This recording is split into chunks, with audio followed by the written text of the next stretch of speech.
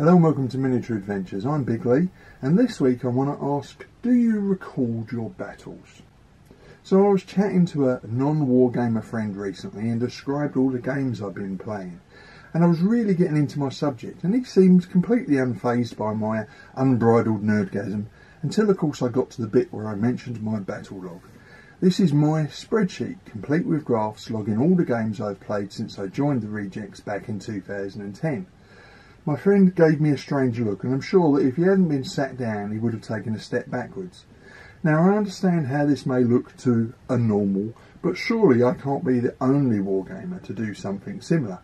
Needless to say, the experience got me thinking about how we record and remember our games. So I have played tabletop miniatures games since I was a young lad. Started with D&D, quickly progressed to Warhammer Fantasy Battle and many other role-playing games and war games since.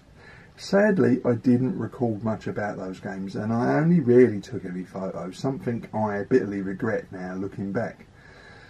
So when, after a brief hiatus in gaming, my old group of friends decided to start a new D&D game, I started to record all of those games in a campaign journal. I would type this up and share it with the group, and it acted as a diary of our adventures and a way of keeping track of all of the bits of information we were gathering as the game went along.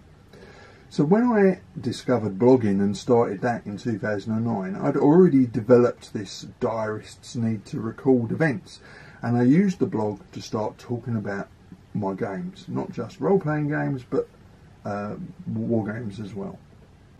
About a year later I joined the Rejects and started to wargame a bit more regularly, and I decided to keep a list of all of the games that I played with them. Now I wish I'd done this years ago when I first started wargaming, although if I'm honest it would have just been a long list of defeats.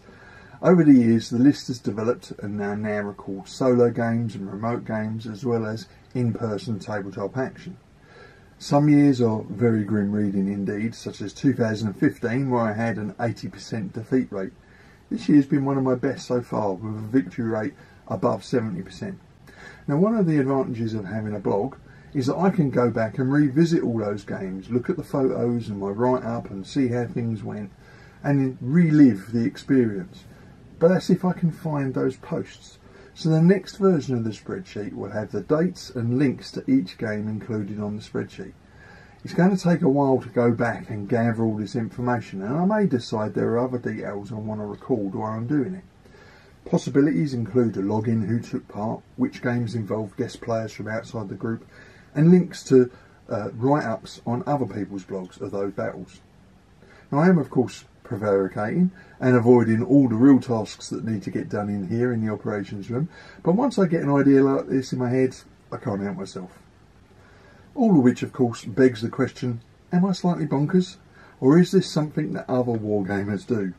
Do you keep a diary or a log of your games, above and beyond writing about them on a blog or other social media? And as always, I'd love to hear from you, so please leave your comments below, as I'd love to know whether you think I need a medal or some time alone in a padded cell. So if you enjoyed today's video, please like, subscribe and share, and if you want to keep up to date with my weekly content from this channel, please tap the bell notification icon. So until next week, stay safe, keep gaming, and of course, keep rolling high.